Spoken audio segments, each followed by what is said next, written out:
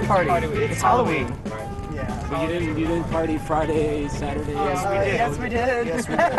It's fortunate that Halloween was on a Monday, so now we have a 4-day weekend. I know, right? Well, I don't. Well, we technically it doesn't matter. Did you dress the same way all the night? So I have this penguin costume that I wear every year, and it's kind of trashed, but so I got really warm, and so what I did is when we went to the Castro, I wore a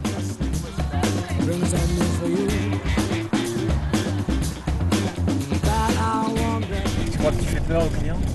Yeah, sometimes, yeah. But that's what you're supposed to do on Halloween. But they're so desperate for a cab, they'll come in anyway, you know? So what are you guys doing on Halloween? You going to a party now, or? No. Just going home? Yeah. Parlez-vous français? Parlez-vous français? No, I don't. No? I know, tu es le bon mec tu es le plus bon mec du monde. I have no idea what that means. What does that mean? Like the boat just started going, whoa! Like, whoa! Like it was crazy.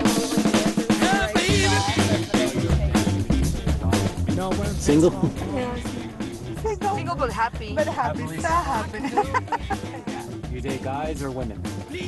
I love guys. You love guys? Yeah. So, I'm really difficult, but I'm a dad with 2 kids. wow. And I was married for 8.5 years, and now I've been out for like a decade. So my gay life is still not the normal gay life.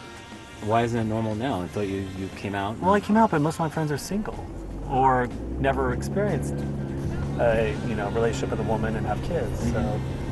So when you first married her, did you know that you were gay from the beginning? You're just following the status quo? I followed the status quo, but I thought it might have been the norm. Mm-hmm. That because you see in straight world a lot of porn of guys with girls, or girls with girls. Right. And you think that's okay. So there's guys with guys, but it's just men's only. Yeah, wrong, But it's interesting. wrong sex, but yeah. This is back in when HIV or AIDS was full blown, so Right. it was never safe to explore sexuality. Right.